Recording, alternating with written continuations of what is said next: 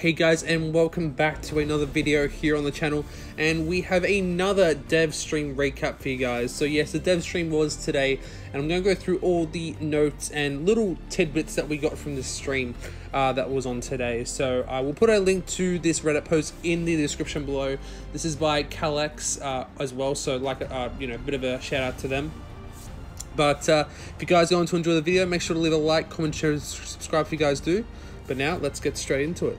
So I'm going to go through the points, guys, and give you my thoughts and opinions as well. So we'll get into it, and let me know what you guys think of these in the comment section below as well. There's quite a few to get into, so let's get straight into it. So dev stream recap. So this is for the 26th of February, which of course was today. So Hawkeye dev stream on March 12th with the combat developer and animator joining in. So it's basically what's going to be like what we had with Kate Bishop, where they're going to show off his abilities and his moveset, and hopefully some of his skills as well, so that should be really cool as well. So yeah, that's a week before he actually does release.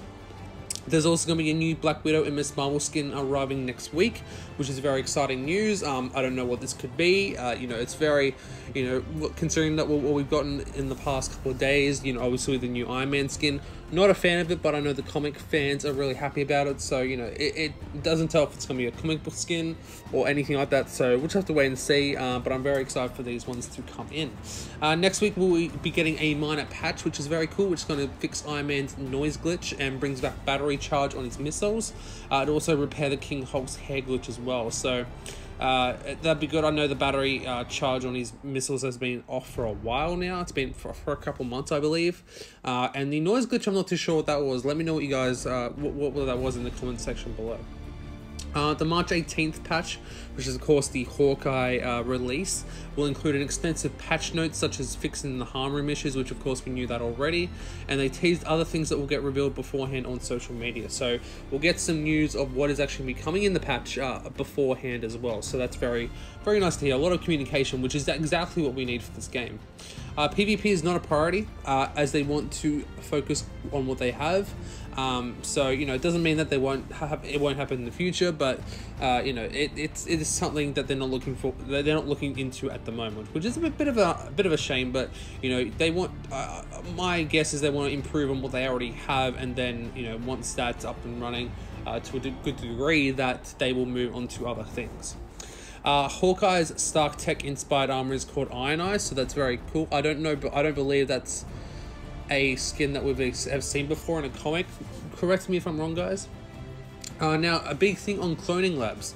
So Cloning Labs content is almost finalized. They mainly focused on progression and fixing the bugs that affect the Omega threat level's gameplay negativity. The bug is an issue because of the longer playtime necessary to finish it and stands out with these lengthy missions. The mission will take several hours as you need to solve the puzzles and only get hinted at throughout the environment. Teamwork is essential, and it's also stated that there are no checkpoints in these missions as well. So you're gonna need to be in it for the long haul, and it's definitely gonna be team-based game. So definitely interesting to see how this all works out. And like I said, a couple of hours, so definitely gonna be interesting when it comes out. Hopefully the reward will be worth it. Once the roadmap gets signed off on, they can reveal they're working on to the public more. Crystal Dynamics has an internal one set, but is working hard on getting approved for the public. So roadmap is coming, guys. They just got to wait for approval. Xbox has matchmaking issues which aren't connected to CDs to Crystal Dynamics, but with the platform. So there you go. For those of you matchmaking issues on Xbox, I know there's been a few of you. That is why it is all got to do with Xbox, unfortunately. Crafting isn't getting worked on specifically, but they want to offer more freedom with gear stats in Loot 2.0. They're also adapting the loot drop to balance it, which is really good.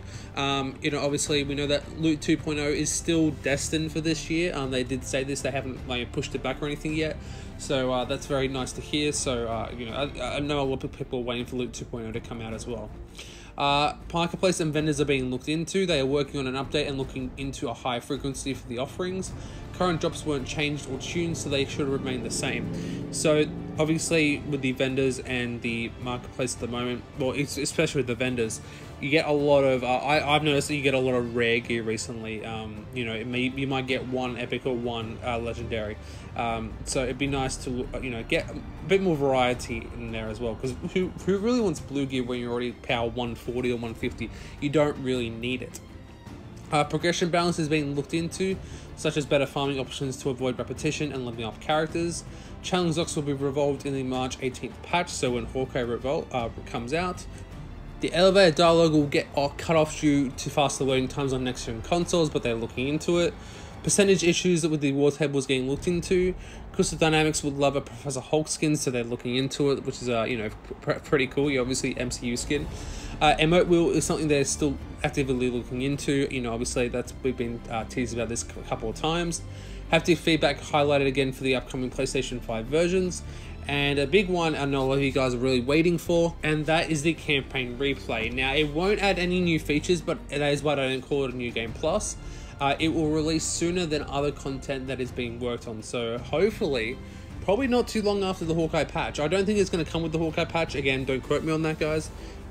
But I think it'll be coming very soon after. Maybe in who knows, if Hawkeye's coming out in March, hope maybe this comes out in April to tie us over until the next DLC. But we'll have to wait and see. And now there's just a few other little bits and pieces that I'd like to go into, guys. So they are working on some other endgame content, but they can't go into specifics. What this could be, I have no idea. A lot of people have been referring this game to Anthem recently as well. And also interesting, someone said, please don't go the same way as Anthem. And Phil said, we're still here. So, definitely a big point there. And with how much they're actually giving away in this developer stream, it looks like they are here to stay, guys. I think a lot of people are very down and about the games at the moment. Obviously with not a lot of content recently. One here in the last 7 months of release, and obviously Hawkeye's coming in, just under 3 weeks now. Obviously, a lot of people complain that he's another Archer, but I think it's just a low moment for the game, guys. I definitely think I've got a positive outlook on it, and until this game actually does die, until they actually do cut support of this game, until that actually does happen, I am going to be positive about the game, because if we're all negative, that's it's just not going to help anyone or anything to do with it anymore. So there's no point of going there's just no point, guys. So that's what I think anyway. They also said they can't talk about Spider-Man Clint first. That's all they said about that. There was also some content they wanted to release much earlier, but they had to push it back due to delays and still not being in the studio. Obviously, they're still working from home, so obviously that obviously will contribute to delays, unfortunately. And there we go, guys. That is the weekly recap for the developer stream today. Let me know what you guys thought of it, and let me know what are you most looking forward to. What is your one thing, your big one takeaway from this video and from the news that has been given out. Yeah, big news update today, guys. So very cool to hear. A lot of news on its way, a lot of stuff planned for the future of the game as well. So yeah, big things to look forward to next week, guys. New patch, new little patch coming out to fix Iron Man, new Black Widow skin, new Kamala skin, and obviously we have Hawkeye coming, in less than 3 weeks now as well, which is very exciting. So hope you guys are excited as well. If you are, let me know in the comment section below, guys. I'm gonna get out of here. Thank you guys so very much for watching. Hope you guys enjoyed. If you guys did, don't forget to leave a like, comment, share, and subscribe if you guys did. Again, thank you guys so very much for watching, and as always, happy gaming.